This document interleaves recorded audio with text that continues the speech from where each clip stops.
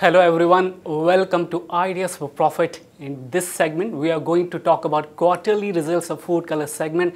We are focusing on companies like Vidhi, Speciality Food Ingredients and Dynamic products. Now, as for the key highlights from the results are concerned, they are as follows. Vidhi Speciality continues to witness improved sales mix, wherein the share of manufactured goods sold has increased considerably from last year. So last year it was around 55%, now it is more than 70%. Now because of that, the margin profile of the company has improved. Earlier it was in the range of 16 to 70%, now it is around 22%. Now this has been aided by debottlenecking initiative company pursued earlier this year, because of which the capacity from the production plant has increased from 225 tons per month to around 300 tons per month. Additionally, company has been giving lower emphasis to traded goods sold.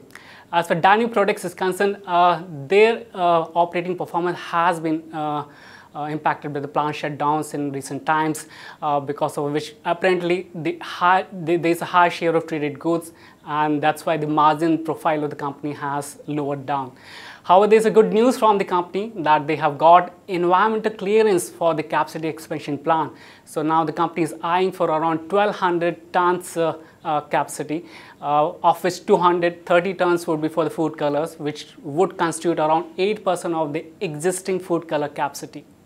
Now, as far outlook is concerned, we remain positive on this segment. Not only there are very few companies which are operating this segment, and the demand is secular. And secondly, the barriers of entry to this segment is quite elevated, not only because of technology, but also because of stringent regulatory requirements.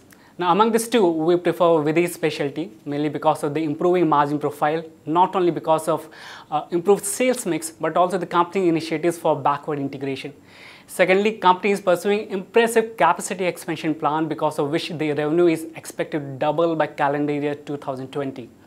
As for Dynamic product is concerned, we are now getting constructive on the stock because of better visibility on the capacity expansion plan post environmental clearance. However, here the investor should be wary about frequent plant shutdowns.